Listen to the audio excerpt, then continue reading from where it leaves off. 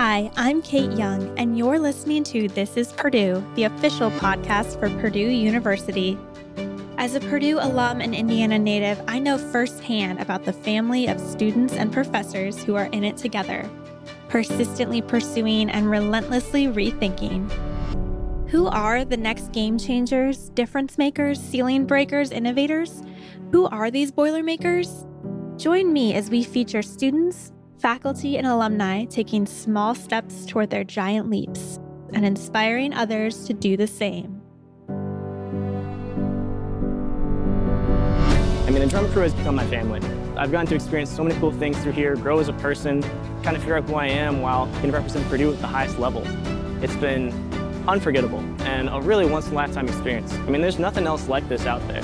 There's other big drums, but they don't do anything near what we do. They don't go out there on game days, performing tricks, sprinting down the field at full gallop.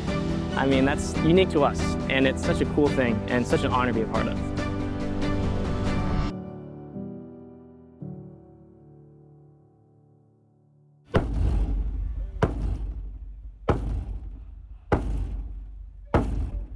If you've ever been to a Purdue University home football game, it's hard to imagine that experience without the Purdue All-American Marching Band. Established in 1886, the Purdue All-American Marching Band has become an icon of the university. This world-renowned band performs at each home football game and travels to concerts and festivals around the country and internationally. And of course, if you're an IndyCar fan, you've probably seen the band perform at the Indianapolis 500 as the official band of the Indy 500 since 1919. With more than 380 members, our band is the largest in the Big Ten and one of the largest in the entire nation. And an integral part of the band is Purdue's big bass drum, also known as the world's largest drum. The drum recently celebrated its 100th birthday, and we caught up with Pam Nave. Pam's the Associate Professor of Bands and Orchestras and percussion instructor. She told us about what this iconic Purdue symbol means to her and the All-American Marching Band members. I think that because it's been around for 100 years, and it truly is the original shell, which as a percussionist who's got several degrees in this, I find that completely amazing. And if I ever look at the inside of this, it's super thin, but it is strong. And so the drum itself is just iconic in itself. But the fact that the crew does what they do, we've developed this over my 22 years being here. Before when I got here, it was just running up and down the field. Now we've added the physical training to it, all these things that go in corporate to it, because to us, it speaks for the university, not just our band department. Everywhere we go, we represent Purdue. And so we want these kids to be absolutely stellar at what they do. Talking, meeting fans, meeting unruly fans, anything like that. We want them to be amazing and can take care of themselves and take care of the drum. I had to teach them everything, which is totally fine because that's my job, but it's a big deal. It really, really is. And after 100 years celebrating it this year, wow. To me as a percussionist, finding a drum that's 100 years old that is still in fantastic shape, that's actually really cool. As I said, we recorded these interviews during band camp, so you may hear some of the band in the background of our audio during this episode, but I'm hoping it'll give you that authentic feeling as if you're right there on site with us. After seeing band camp firsthand, on a 90-degree day no less, I quickly realized how much time, effort, work, and dedication goes into being a member of the All-American Marching Band at Purdue. Right now, we're in the midst of band camp. I'm sure people can hear it. Yep, that's loud. This is a lot of rehearsal time. I mean, this is like a full-time job for these kids. So tell us about what all goes into not only band camp, but the rehearsals all throughout the fall. At band camp right now, what's happening is all these students are auditioning all week. The freshmen came in on Sunday, this past Sunday. The upperclassmen came in on Tuesday. Basically, it's just training them what the Purdue way is. This is the Purdue way, the way we march. This is the Purdue way of our technique. This is the Purdue way we play music. And so this whole week is that process. You got to be able to play music and march at the same time. We're looking for attitude, making sure that they got a great attitude. We're looking for representation. We're looking for a willingness to work hard. And in this weather right now today, it's very humid today. And they're on a blacktop right now and they're sweating and it's hot, but they're there. At band camp, we're spending probably 9 to 10 hours out here a day. Every day. Every day. And then during the school year, it's 2 hours a day, 3:30 to 5:20. And then game days are maybe 8 hours on a game day. For sure. And so, 10 times 8 is 18, so that's a part-time job. And plus, they have to practice their music. They have to learn the drill. They have to be able to march the drill, play the music, watch the conductor. It's massive multitasking for every student out here. And not to mention the academics. Correct. I know that we have a slightly above average GPA on campus. I will tell you that these students are using their artistic side of their brains as well as their academic side and the math and all those things. It makes for a great combination, so when they leave here, we hope that they can converse with people, have a conversation, talk about music. We want them to be on school boards. We want them to go all over wherever they go, play in a community band, be on school boards, promote music, all these things. That's what we want. We know they're not going to be music majors. We want them to be projecting the arts into their communities and protecting them and making sure that it still happens. And speaking of the balance between academics and extracurriculars, one of the students within the All-American Marching Band balancing it all is Purdue senior Brandon Bledsoe, drum crew captain of the big bass drum crew. So my title is drum crew captain, or the one, which means I'm responsible for the drum crew and the world's largest drum. The reason why it's one is because in the rest of the marching band, they have ranks, and there's 10 people in a rank. So normally the people who are the student leaders are on the ends. So the one is the person on the left end and the 10 is on the right. The 1 and the 10 are the captain and co-captain. So I'm the 1. And who's the 10? Meet Hannah Pike, a junior aeronautical and astronautical engineering major who is also the only female on the big bass drum crew. It's nice to represent the female community within the drum line because there's more of us, but we're definitely lesser in numbers. So it's really nice to get to do that in such a public space.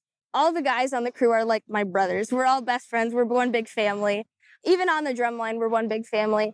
These are the people I go to when I need homework help or somebody to talk to. And these are my best friends that I'll probably stick with for a really, really long time after college. Specifically being a girl on the drum line and the drum crew, I really like having the opportunity to inspire other women to do things like this, male-dominant things. I'm also an engineering student, so I have that going for me as well. I have always found myself in male-dominated things, and I find it as a really nice opportunity to inspire other women to do things like that. As I watched the hopeful students march across the hot blacktop that day, I could tell they all really wanted to make the cut. And all of this rehearsing was no walk in the park. Getting the opportunity to be a member of the prestigious All-American Marching Band is one thing, but the tryouts for the big bass drum crew, that's a whole different level. Okay, Brandon, you were telling me earlier about this process. It's super physical. It's super rigorous. This is not a joke. It takes some serious physical endurance to handle this drum. Tell us about the process of being in the drum line and this drum overall. We take it very seriously. I mean, this drum is an icon for Purdue. It's been around for 100 years, and it's kind of an unofficial mascot. A lot of people think we're the actual mascot when we're not. So as a representative of Purdue, we go through a very rigorous process. There's a PR test. There's a history test. There's a physical audition, which is the same as the Air Force's. So there's a 1.5 mile run, a 100-meter dash, 40-meter dash, a push-up test, a sit-up test, and finally a drum handling test. So that's actually working with the drum, learning the positions, how well can you move it, how well can you control it. And if you flunk any portion of it, you're out. You cannot flunk anything. No pressure. Hannah tells us about her audition process and claps back at anyone who may even hint that she can't keep up with the guys. Yes, it has happened. I've had people come up to me at football games and just randomly on the sidewalk, they'll sometimes say things like, "Oh, you're the only girl. How'd you get this spot? Must have been interesting." But honestly, I deserve to be here as much as anybody else because we do the same physical tests. I completed them. I passed. I actually was a record setter for the females in our sit-up test. The record, I think, was about 88, and I beat it at 94. Nice. My freshman year, so I love to slide that in there whenever I can. I'm pretty proud of it, gotta say. And as Brandon explains, band practice doesn't always just mean rehearsing your instrument for shows. It's a lot of physical work that's put in the gym and appearances and gigs outside of football games as well. So we have rehearsal every day, Monday through Friday, from 3:30 to 5:30. And during that time, we do a lot of physical training. So we're doing a lot of running, a lot of push-ups, a lot of sit-ups. We work out in the gym, make sure we're lifting heavy weights, able to deal with the drum, spend time learning tricks. And on top of that, we also have game days on Saturdays, which take up about 12 hours anytime there's a game. That takes up a good amount of time. But on top of all the other marching band commitments with that, we also have outside gigs. So we'll go and we'll be there for student life and take pictures with people, or go to a preschool, have all the little kids come up, hit the drum, give them high fives, and just, we're an icon university. We're mascots. With a rich history of band first, innovation is key for our band. Purdue was the first marching band in the nation to break military ranks on the football field to form a letter, the Block P, back in 1907. Our band was also the first marching band to play the opposing school's fight song, wear their hats backwards after a conference victory, perform at Radio City Music Hall, receive an official performance invitation from China, and lead the Macy's Thanksgiving Day Parade from the Big Ten, among other firsts. Pam discusses one of her favorite moments with the All-American Marching Band, which highlights the very first trick with the world's largest drum. The first time I put someone on top of the drum with the American flag. It was an idea I had a long time ago. I tested it out. With a lot of departments on campus, I actually had someone come in and test if it can handle weight. I don't know exactly what that test is, but I had him check it. I put my smallest member up there. I was like, cool. Then we added a rope so they felt more stable, kind of like they're riding a horse or something. Okay. And then I thought, so what we did is we put an American flag with them.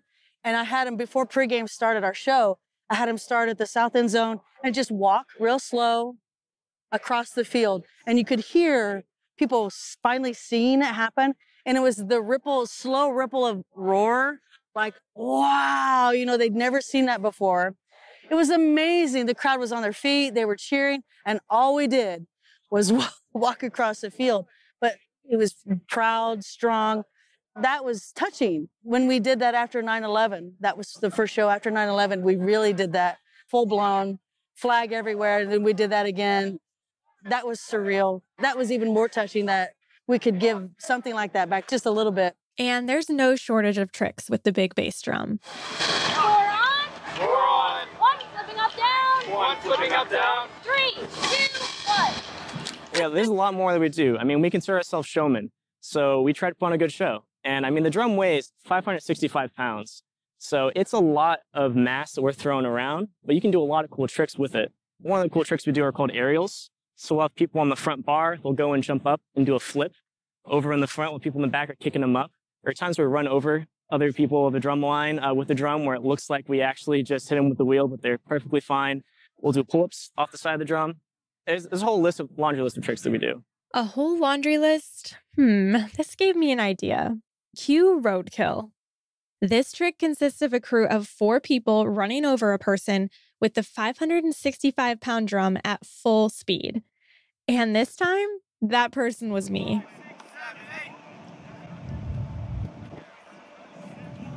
Down.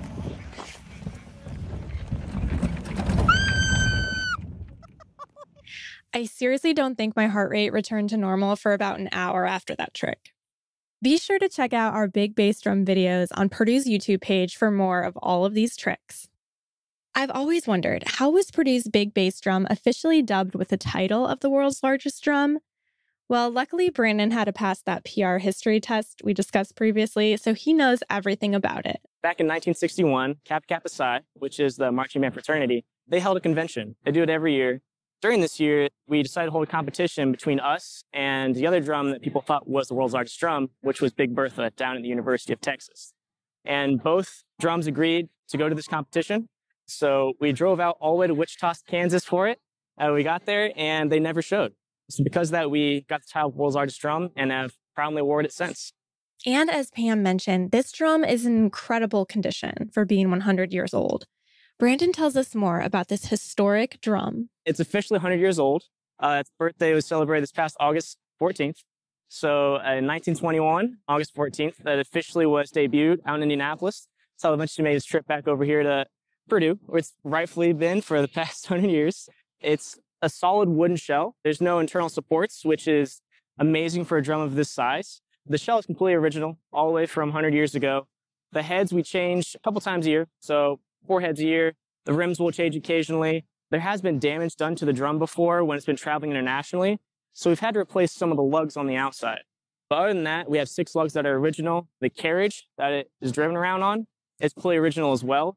It uses Ford Model A racing tires, as you can see from the spokes there, steel frame. It's as authentic as it gets. As the wonderful co-captains of the big bass drum crew that they are, the more I spoke with Hannah and Brandon, the more I learned about this drum.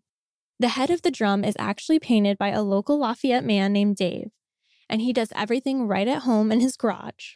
Brandon explains Dave's painting process. But it's really interesting the way he does it. He has one of those old-time projectors that sat back in preschool, and he just puts a little stencil up on there and just puts it up on his garage wall and just goes with the outline, and that's how he paints the heads. Another interesting thing I learned during this interview was that several notable Purdue alumni were in the All-American Marching Band.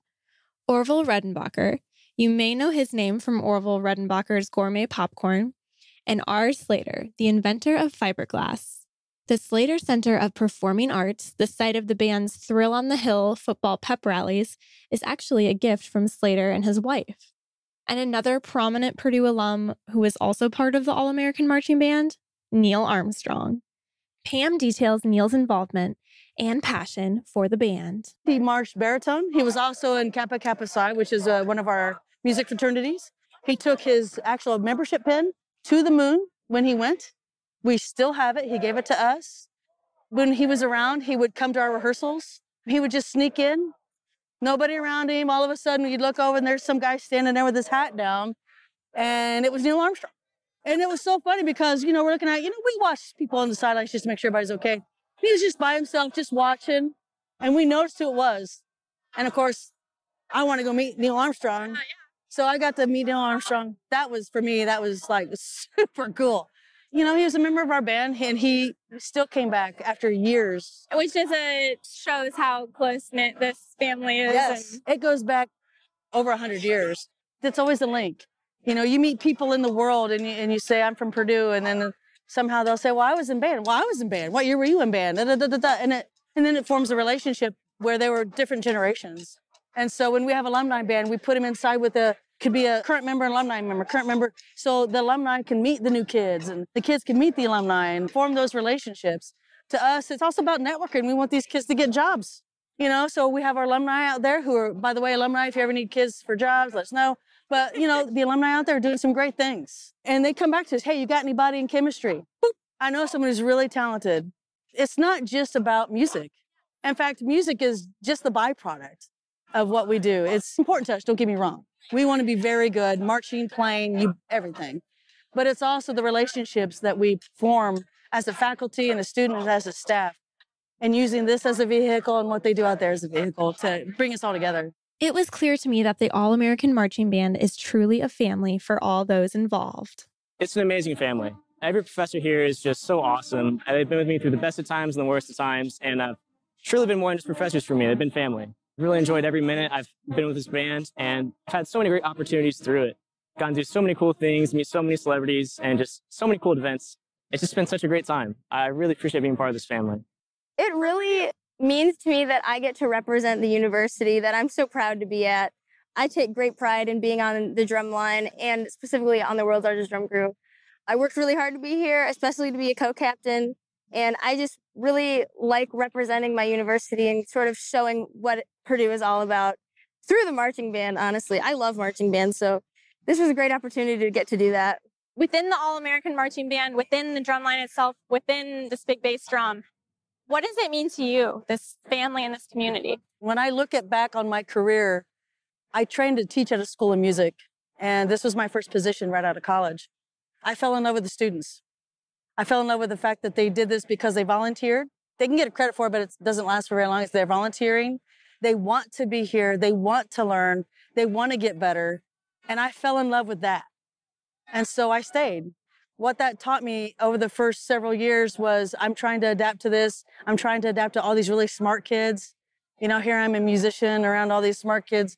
And eventually what it turned into is when Professor Jake Ephart took over, it started to become closer. The students were understanding that this is a family in the sense of we are going to take care of you. We are going to make sure that you're safe. We are going to make sure you're doing well in classes. We are going to make sure you're successful in life. So I tell people I use music as a vehicle to teach life skills, life things. This goes beyond music. This is our laboratory. So if kids fail here, it's okay. But if they fail out there in the real world, they could lose a job, family member, who knows? So what we do is we try to teach these students what life is about with music. What would you say the most rewarding thing about leading this drum line and the big bass drum is for you? The students, no hesitation. That's the best reward. You meet new students every year. You form relationships with them. 18 hours together in a week, you do get to know them. And by the end of their time here, they want my recommendation letter. And I always ask, hey, do you know me as well as you know your chem prof or, physics prof? And they're like, I know them pretty well, but I really connect with you because of music. And so to me, it's the student. That's why I stayed at Purdue. They're my focus. They're the reason I teach music. They're the reason I'm here in the hot, 53 years old, sweating, dressed like a kid because I feel like I'm in gym class. This is why I'm still here, because of the students. And our faculty is spot on. I mean, our faculty and staff in our department, just fantastic people. They're family too. We rely on each other outside of our work. We're all very close. And I actually think the students see that. They see that we're close. They see that we work together well. And we're hoping that they do that too. But the best thing about what I do is the student. And what is it about the All-American Marching Band that seems to just exude the Boilermaker spirit and that sense of community? I asked Hannah, who is involved in many different clubs and organizations throughout the university, why this Purdue community is so incredibly special to her. It's so special to me that you're so well balanced. Oh, thank you. You're majoring in engineering, you're minoring in engineering. You're the only girl as part of the big bass drum crew. Yeah. How does this Boilermaker community and this Boilermaker spirit, how does that impact you day to day? Yeah, Purdue, the Boilermaker community at Purdue has been amazing. I could have gone to a school in Michigan, but honestly, I just really like the Purdue atmosphere and everything here, especially the marching band. That was a big pull for me because I really wanted to get involved on campus and that sort of thing. And I thought this would be probably one of the best opportunities to do so. But yeah, I don't know. Purdue is an amazing campus, great community. It's really, compared to schools in Michigan, it's really quiet, which I really like, especially being an engineering student. It gives me a lot of time to study, but then also have time to hang out with friends and that sort of thing. Purdue's just been great. And they've given me so many opportunities regarding, I'm a part of the minority engineering department, so they've given me that. And I've done a lot of volunteering for them. They gave me band. I've done a lot of volunteering with the volunteer management teams in band. I'm part of the clothing team, so we do the uniforms and we give uniforms to the band. I'm also part of the IDEA team, which is a new one as of last year. It's the Inclusion, Diversity, Equity, and Awareness team, so we focus on the diversity within the band department, as well as scholarships and that sort of thing. I've gotten a couple band scholarships, a couple engineering scholarships. So Purdue has given me so many opportunities to do such great things, and they really care about the students, which I also really like. There's a lot of study opportunities, help opportunities within all these different departments, and I really like that. Have we mentioned how impressive Hannah is? Oh my gosh, oh no. Thank you. Pam explains why music is so universal and how the band is able to share their gift with hundreds of thousands of people throughout the world every year. Purdue Spirit to me means basically family. Even the youngest kid, 2 or 3-year-old, we hand them a mallet and they come up and they can barely swing the mallet. In fact, we have a kid mallet made for a little kid, so it's lighter. So they hit it and it shakes. And they're just like, they're amazed. Or I have drumsticks with me all the time. And if I see a little kid, I pass them out along the way. I'm recruiting, really, for drummers, but I'm passing sticks out. And, the parents are really appreciative. We're hitting kids little. We're hitting adults. You name it. We've got the range. Music is a universal language without a question, and it hits every age level. Every age level. Everybody likes sports too, but, maybe you can't play basketball at 95. I don't know. You're awesome if you can. But actually, you can still play music if you're at 95, if you're physically capable. Can't do this. I wouldn't suggest anything like this. But to me, I think that makes it a collective whole for the whole university, is that we have a gift to give. Athletics has a gift to give. ROTC has a gift to give. PMO has a gift to give. I think we all incorporate that and we give students a place to be and makes the university seem a little smaller. We know it's big, but it also, as a collective whole, can bring joy to those students who aren't involved in any of these things, and they can like it, appreciate it, enjoy it, dance with it, yell at it, scream for it, cheer for it, you name it. I think that's what makes it like a family gathering or something, you know. There's so many dynamics going on with everybody there. That's kind of what this is. And it's with everybody on campus, not just what we do. I loved hearing how much pride Pam, Hannah, and Brandon have for the All-American Marching Band and for Purdue. Oh yeah, I mean, the drum crew has become my family. That's why I'm so happy to be a student leader and be able to give back to them, because they've really taken me in. Ever since I was a freshman, I've been part of it. It's been such a wonderful experience. I've gotten to experience so many cool things through here, grow as a person, kind of figure out who I am while getting to represent Purdue at the highest level.